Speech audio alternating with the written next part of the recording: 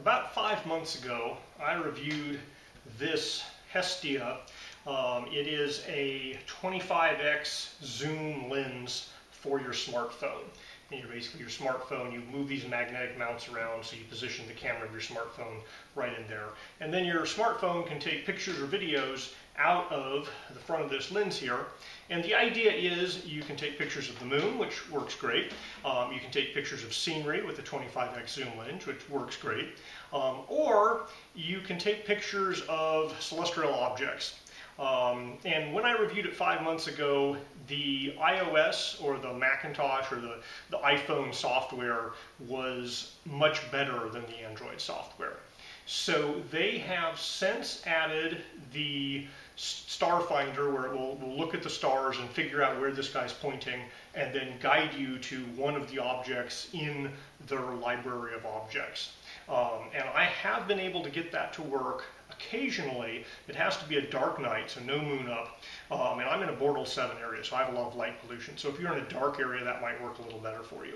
But if there's no moon up, you can point it at a point in the sky. It'll figure out where it is, and you tell it, hey, I want to look at like M18, and it'll say, okay, go left, go up, go down. And it has a little radar point image where you can center things, and that works pretty well.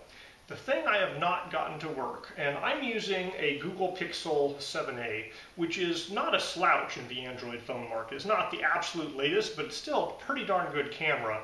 And it is not being able to stack images, the celestial images.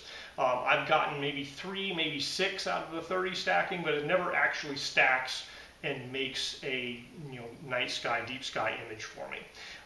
And so I've heard of other people using it just as a push-to, kind of viewfinder for their big scopes. They'll mount the whole thing on a big scope and use it to aim at one of the limited number of items in the catalog here.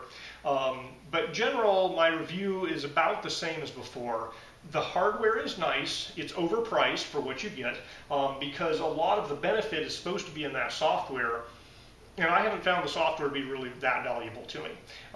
So if you need a way for your cell phone to get a 25x zoom lens for taking pictures of the moon or things during the daytime, it works pretty darn well for that. It's $300, which seems expensive to me, but it works for that. I would not buy this as a smart telescope or as a way to take pictures of anything other than the moon at night.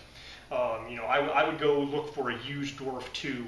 I'm pretty sure you can find a used Dwarf 2 in the less than $300 price range, and that's going to give you so much better results for night sky photography.